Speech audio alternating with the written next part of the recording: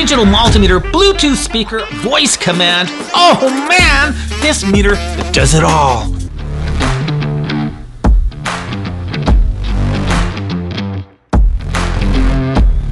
ZOTEK.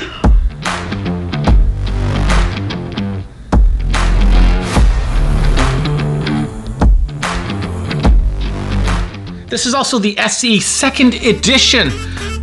That means it's new and improved. At least it should be, and you know what? It definitely is. Has a couple of really cool features I will get to in just a minute. So what do you get in the box? Of course, you get that gorgeous Bluetooth speaker / multimeter. As well, you get your user manual and some test leads. Now, these test leads are not your regular test leads because look at that.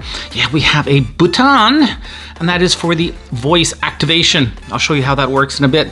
All in all, these are really nice test leads. They are PVC, they're not silicone, but still they have a really nice feel, good grip to them.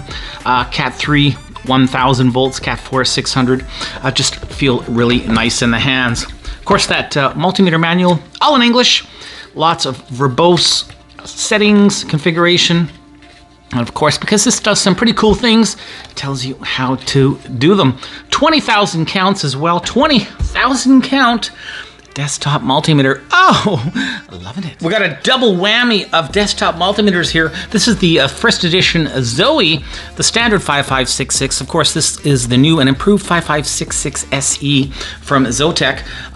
Wow. Whoa, good looking meters. They both have that reverse EBTN display, as you can see. Both are 20,000 count.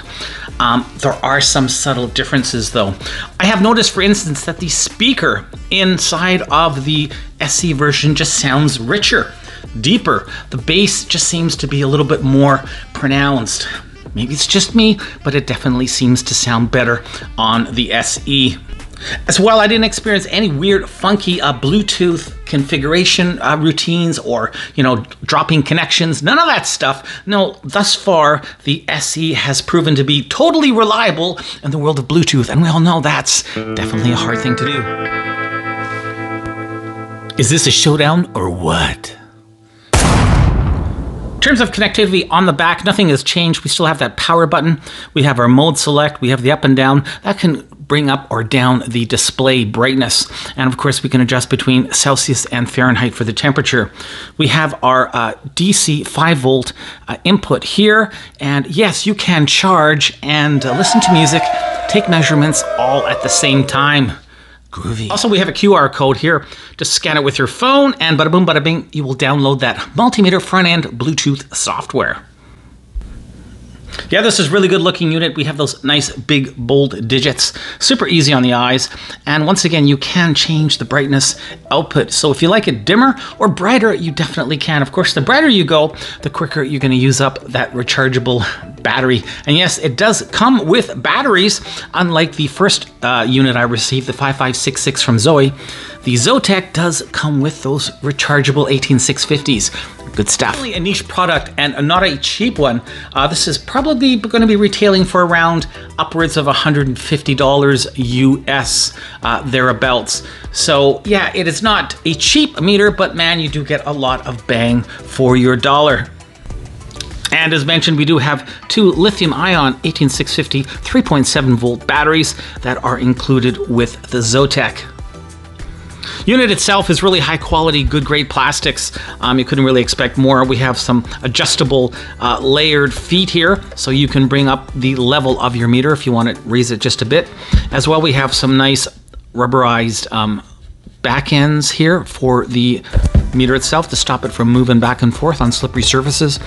All in all, really good quality. All the buttons are soft touch, not just TP plastic, so they have that nice rubberized plastic as well. We have this rubberized housing to cover and protect that USB out.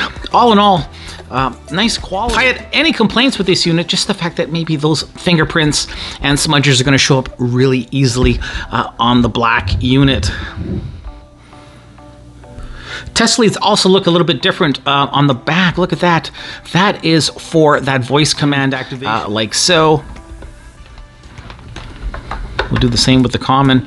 In there, snug, like a nice quality test leads. Yeah, I wish they were silicone. That would have been the icing on the cake, but oh well. Starting things off in DC volts, have the reference out right now, 5.003. So very, very nice. Now to get that voice activation, all you do is you touch the button on that test lead like so. DC voltage 5.003 volt. And there you go, you get a reading. So that works in both voltage, AC/DC, as well as resistance. DC voltage 10.010 volt. This week's shout out goes to Indonesia. Salamat slang. Thanks for watching. Handy, of course. That voice activation can be a real showstopper for some people that might be too busy making measurements to look at the meter back and forth. So a very cool upgrade on the SE. Alrighty, next up is diode LED time. Here we go. Remember, the voice activation does not work in this mode. Starting off with the standard diode, there's the output voltage, looking good. Red LED, it is lit. Forward voltage drop.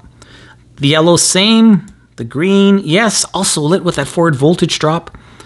The blue, oh yes. And finally the white, beauty, so 5 out of 5 in terms of illumination and forward voltage drop. Output voltage in diode mode, 3.2 volts.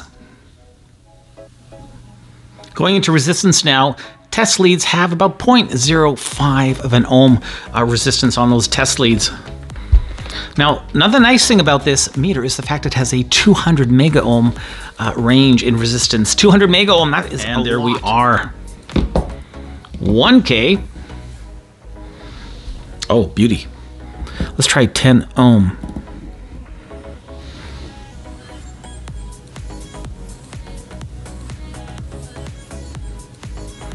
Not quite as good. Finally, 1 ohm. Yeah, well, that's not too shabby. How about that dreaded 0.5 ohm resistor? Hey, look at that. 0.5, 4-ish. Excellent. Alright, it's continuity time. Oh yeah! How will these giganormous default test leads fare? Well, let's find out. 3, 2, 1. If you go uber fast, it's gonna miss. If you go slow, it's definitely gonna hit. And it is loud and latched. Let's try the ProMasters. ProMasters, here we go. Oh yeah, definitely much quicker to latch. Yeah, beauty, and loud too.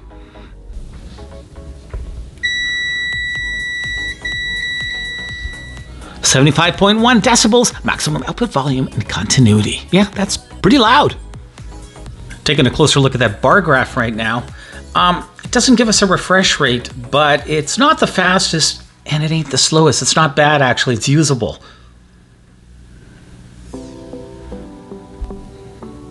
Right now we're in high current amps, 6.6 amps. Will we have a high current alarm? And we do. Good stuff. Bringing it back down. 2.14 coming in as 2.2.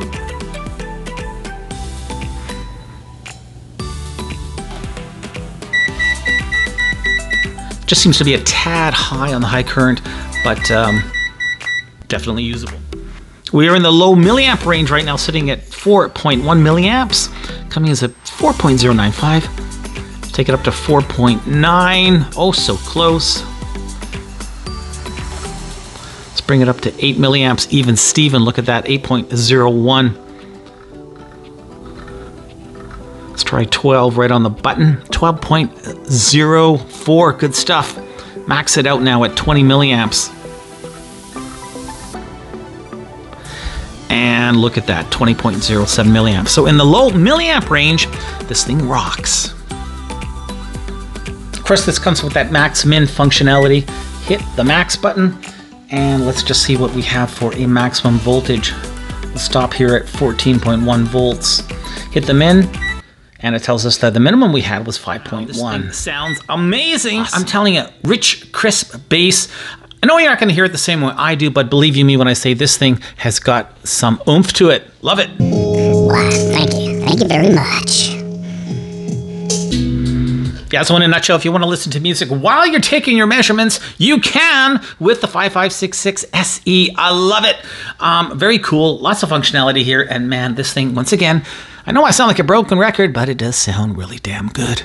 120 volts, 119.7.6. And what is nice is we get that dual display, 60 hertz coming up right there. True RMS. What more can you ask for? Capacitance now, this has a 10 millifarad, 10,000 microfarad rating. Take a quick peek, see how fast it is. So we're now in the millifarad range. 9.7 millifarad, so that wasn't bad at all. Can it go the extra mile? I know, probably not, but why not try? And look at that. You see, you never know.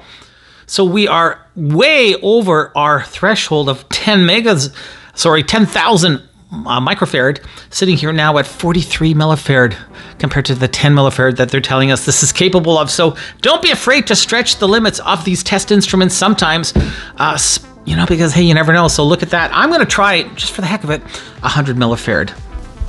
Already 100 millifarad. Put a smile on my face. Wouldn't that be something?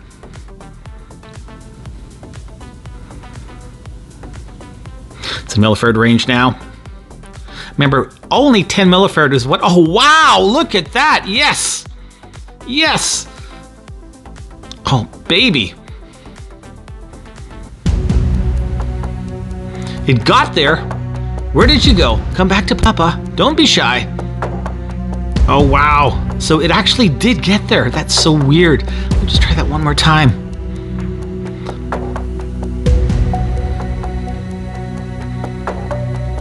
This is 100 millifarad. Yes, 98.85. Oh man, beauty. So UTA, 10 times better than the stated spec in terms of capacitance, folks. There you go. So compared to your standard multimeter, this desktop version gives you such a, an additional boost. I mean, having that whole Bluetooth functionality and being able to listen to some tunes in the background while you're testing, oh brother, this is cool. Okay, let's take a quick peek on the inside. Already teardown time. It is. Here we go. Let's start off with that PCB. Whoa, look at that. Something sweet. Looking at a multimeter PCB, no matter what kind of multimeter comes from. Let's zoom in a little bit closer, shall we? Starting off over here on the side of the board, you can see it's split here. We have some computer programming headers for factory calibration as well. Now this doohickey hanging out, that is our thermal sensor for the temperature control. All that Bluetooth goodness comes from this little guy right here. That's the JL AC21BP, our main Bluetooth IC. And speaking of ICs, if we move down just a little bit, here is one of two LCD controllers. That is the ET6621S from ETEC Microelectronics. We have two of those, one over there and one over here on the PCB. Those input jacks of the split variety, they are double split with that nickel pullback on all of them, and they are recessed quite well into that plastic housing as well. Nice sized current shunt, and we have two ceramic fuses. This is the high current 20 amp, 250 volt, 6x30. Here we have 5x20, 250 volt, 200 milliamp for the low current side. And sitting just adjacent to that milliamp fuse is a relay. And beside the relay, we have one lonely PTC right over there. And speaking of PTCs, that's all we have. So I'm not speaking of PTCs anymore. Beside it, we have the main IC. This is a, I believe it's a Hycon Tech clone from that HY12 series, something like that. This is the DM1109EN, the main multimeter IC.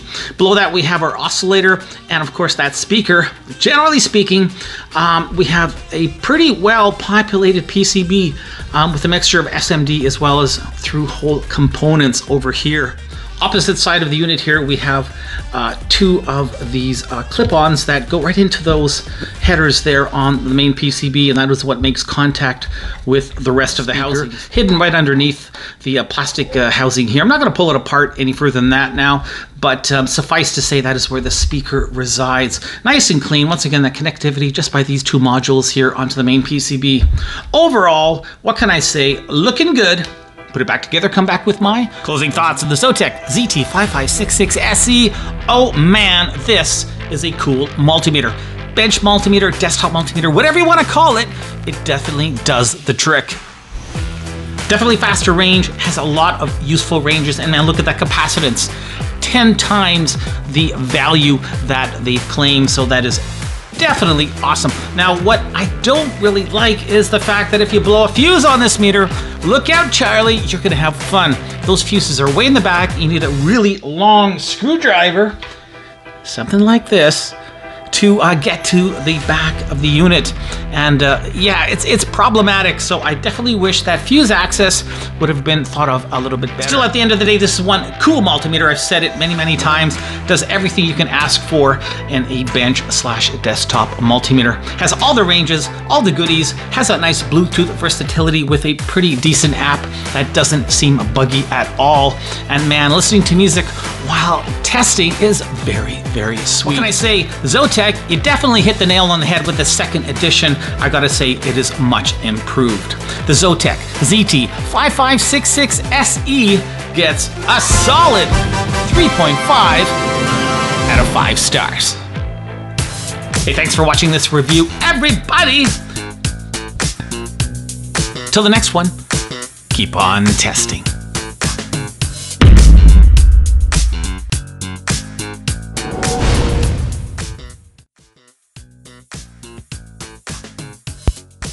After you download the software from the QR code, click on that e-bowl icon. I know, what a crazy name. Oh, what can we say? From there, you're going to get a visitor logon prompt. Click on that and you're in. From there, we're looking at the management screen. It's hooked up to resistance right now, so that's what we're going to look at. And whoa, wow, we got a lot of options, but don't worry, it's all good. First-time users, click on Bluetooth DMN when you add a new device, and you are set. Let's take a look at that graphic analysis in resistance mode. Pretty darn sweet, isn't it? Oh yeah.